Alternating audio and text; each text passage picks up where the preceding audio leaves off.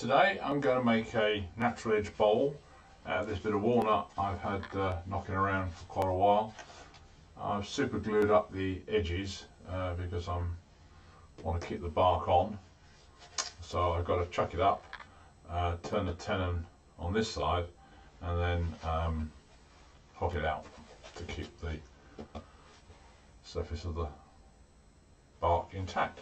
All being well, it might fly off, you never know. I was going to just grip the piece with the step drive in the chuck, but the wood was not feeling that it was solid enough. So I took it away and used a spade drill to actually make a hole through the bark so that I could then fit it on to the step drive. But then I discovered, of course, that having it in the chuck meant that there wasn't enough length. So I had to take it off and fit the drive straight into the headstock, and I could then fit the wood nicely and securely on the drive. With a centre here and ready to actually turn the back end of it. I'll give it a quick spin up, stand outside the fire line just in case, make sure it's all locked down. It seems to all be nice and tight. That's not bad. So make sure this is tight. Half-inch bowl gouge and true it up from the back to start with.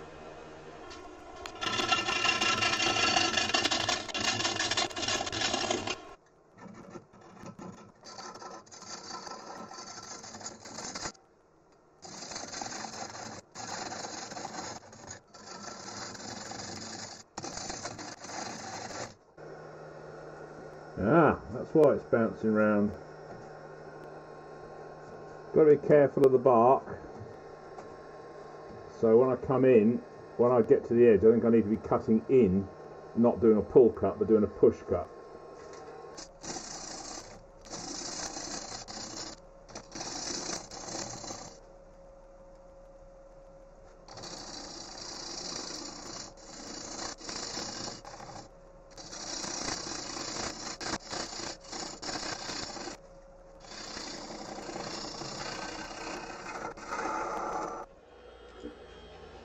Because this is going to be quite a flat bowl, I want it to be quite stable. I'm using some very big record power jaws that grip on a dovetail at about 110mm.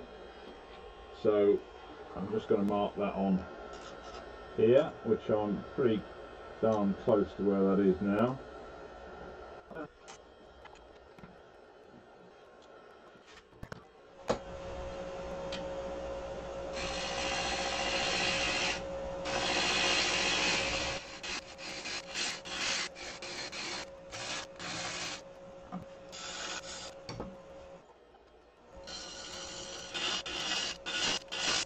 At this point I'm beginning to get a little bit concerned that the bark is sounding a bit hollow, so I stopped and poured some more super glue in, which I at this stage hope would be good enough, but let's just wait and see. So just did a bit of refining of the profile of the dovetail with a skew. It's a dovetail, not a sea gripper. And then it seemed like a good idea at this point to dress the bottom of the tenon as much as I possibly could, because if possible I'd try and avoid rechucking it to do any major work on the bottom if I can get a decent finish at this stage, with a good diameter for the tenon so that it matches the jaws accurately. There's a reasonable chance you don't have to rechuck it, or at least only rechuck it for a small amount of work. So a bit of care now, whilst it's easy to do, leaving a small nub in the centre, of course, which you can't get to, which you've got to sand off or take off with a chisel. Right, now time for some more reprofiling around the edge where the bark is a bit dodgy. So I'm taking it as carefully as I can do, and trying to profile it so that I've got a nice shallow dish.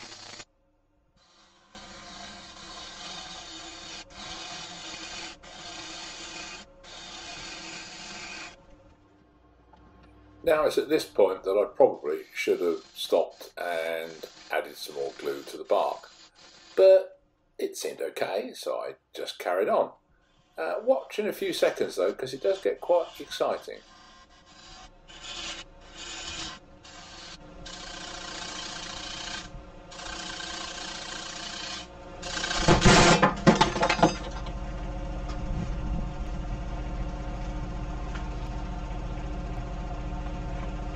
Well, the bark just came off. That was exciting.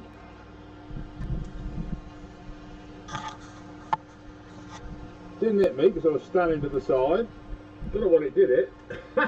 Oh yeah, that just goes to show up. That was on the camera. Well, let's have a look. Right, well I've just changed the trousers, and this is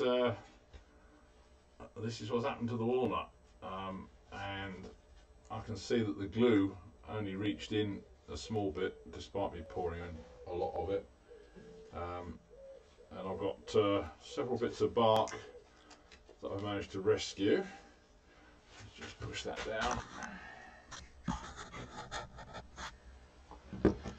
I've got to decide whether I'm going to try and glue it back up again.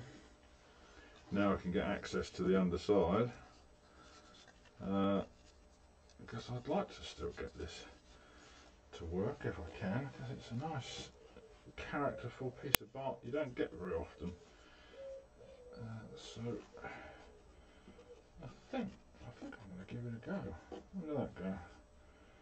In there? Oh, yeah. And the other side's a bit. I think I'm going to try and pry it off, and then I'm going to try and glue it. Right, I'm going to go and try and pry it all off now.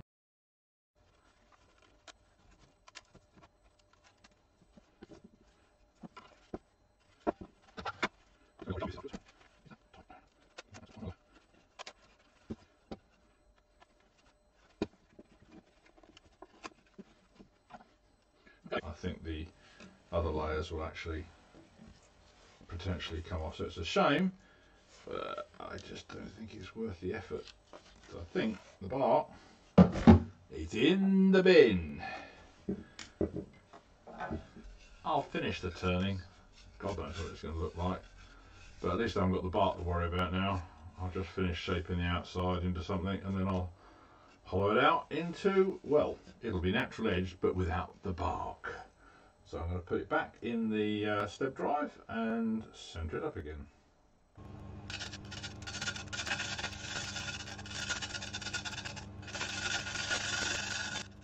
I'm using a Crown Cryo 3/8 bowl gouge, which is double-ended in the handle. So this point I used the freshly sharpened tip of the traditional grind bowl gouge just to get some better, smoother cuts, and then I did sharpen the swept-back grinder and then went back to using that, which is still my preferred one for most cuts.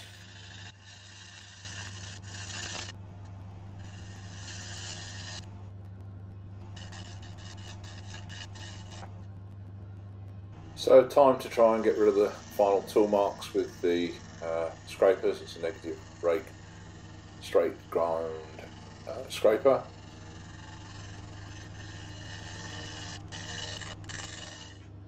Still a little bit of plucked grain at the edges of the wings, which I tried to get a cleaner cut with a push cut with a freshly sharpened spindle gouge. Helped a bit. Still a bit of plucking that needed sanding. There was also a little bit of plucking down near the tenon, which I also dressed with a spindle gouge, but I didn't film.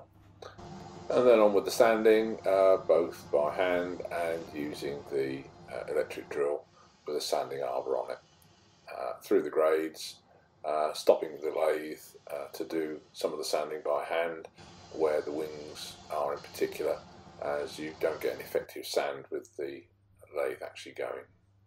Then time for the cellulose sanding sealer. Plenty of it because the wood's very dry, so this is the pre-thinned version, I think, from Hampshire Sheen. As you can see, it's just soaking in like blotting paper. I had to do several coats of this The danger of doing several coats is that it starts to streak as the top layer isn't absorbed fully in. But with wood this dry, you need to get it into the grain, otherwise you won't get a decent finish. The alternative, of course, is to use oils, which is probably what I should do as it's a walnut bowl, but my normal finish is this. It's cellulose sanding sealer and then a wax. I want to embellish the bottom quite a lot, I think, in this case, so I want to do some little beads and textures, so I thought I'd try and do that now whilst the going was good, so I didn't have to do it under a rechucking system. So I'm just turning a few little beads after I'd made some initial cuts with a point tool.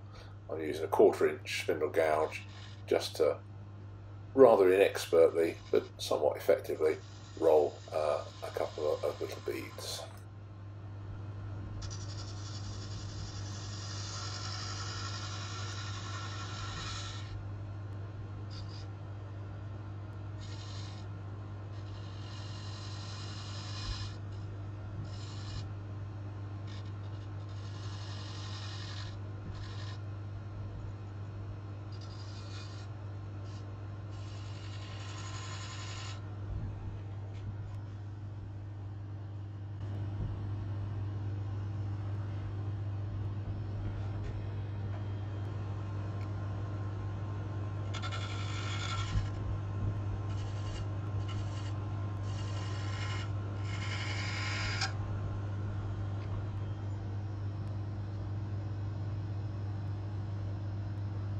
So the beads came out quite crisp, so I thought I'd then get out the Crown Mini spiralling and texturing tool, which is my preferred texturing tool, I must admit, and put a few textures in this case aiming about 45 degrees to the left to get a couple of nice little spiral marks in the same direction, and then I thought I'd turn it about 45 degrees the other way on the same edge, and then you get a more gentle spiral in this case and in the opposite direction.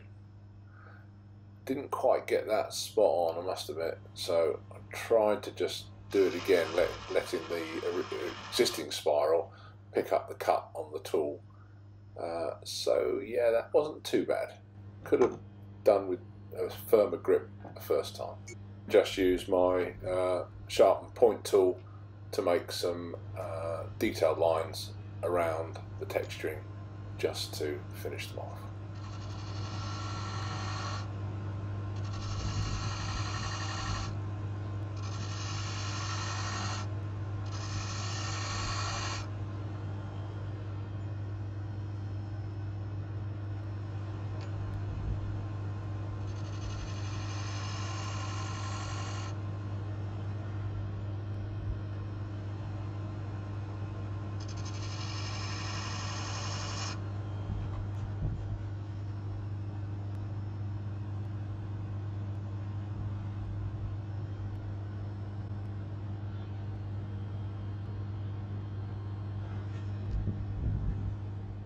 So the spiralling done, time to put it into the chuck and get on with hollowing out the centre. 800, 900 res, just getting a bit of vibration, so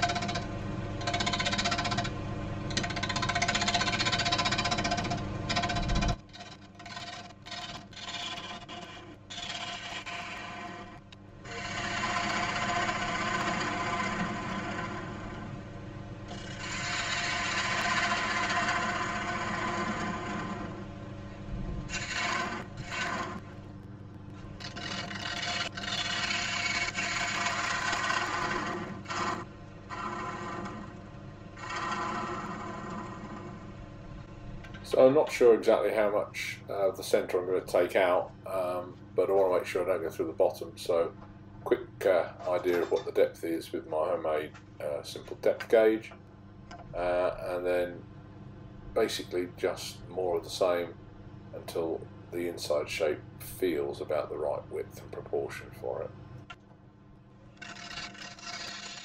And you have to remember to approach the start of the cut near the rim with the bevel riding, so you have to move the handle right across to the right hand side. This is quite a shallow platter, so that you don't have to be too extreme with the movement. It's particularly with that bark being natural edged, you've got to make sure that the tool cuts in neatly at the start, otherwise you'll get a catch.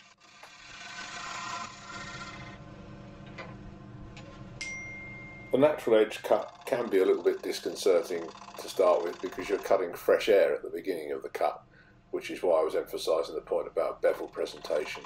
It's really important to get that smooth cut, particularly as half of it is air and half of it is bowl. So steady does it, tool handle right the way across to the right, sweep round gently and bring the tool handle round, riding the bevel, making adjustments if you need to make sure the bevel is always in contact as you go all the way around.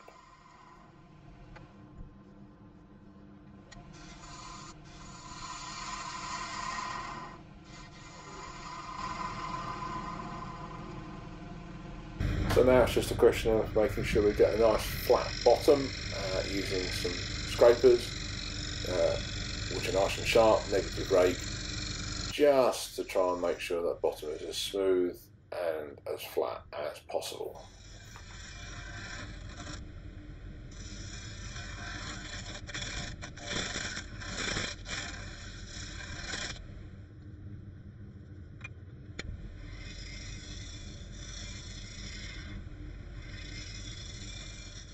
And then on to the sanding at this stage, again using the electric drill, sometimes turning it on, just as that is the most effective way of sanding the biggest area, but sometimes stopping it and hand sanding with the electric drill on those wings where the sander does tend to bounce off if you're not careful.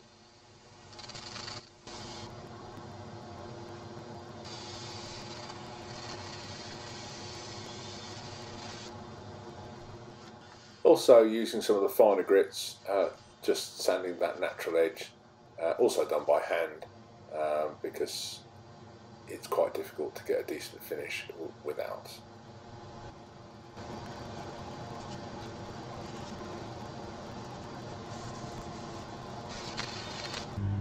And then time for the finishes. Again, I'm sticking to the chestnut sanding sealer, pre-thinned, or it might be the Hampshire sheen one, not sure.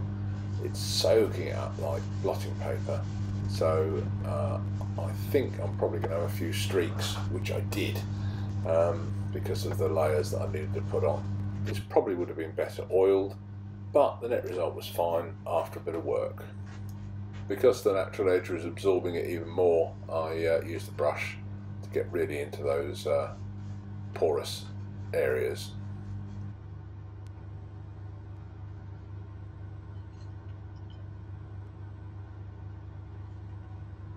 The sanding sealer was left to dry, and then that was cut back with Yorkshire grit, which I forgot to film, but then that was followed by a couple of coats of Hampshire sheen wax, put on by hand and then buffed off with the lathe spinning.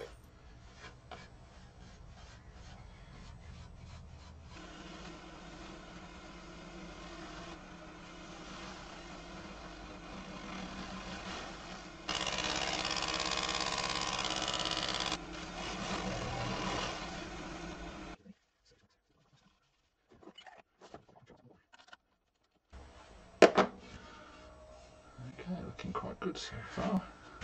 Okay, so this is my standard reversing jam chuck jaws. Jam chuck. It fits on standard C jaws for the record power chucks, outward mode.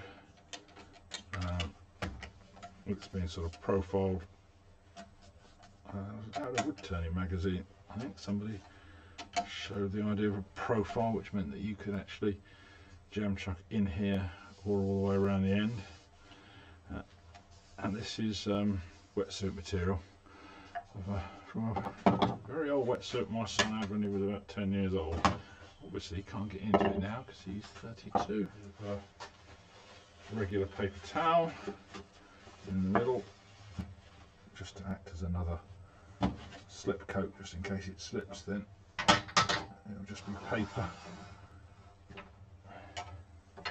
So I just wanted to address some of the base up towards the tenon where there was a little bit of plucking that I'd not dealt with properly the first time round. So I'm just dressing that with the spindle gouge and also reprofiling the outside of the foot, because I want to make that into a little bead.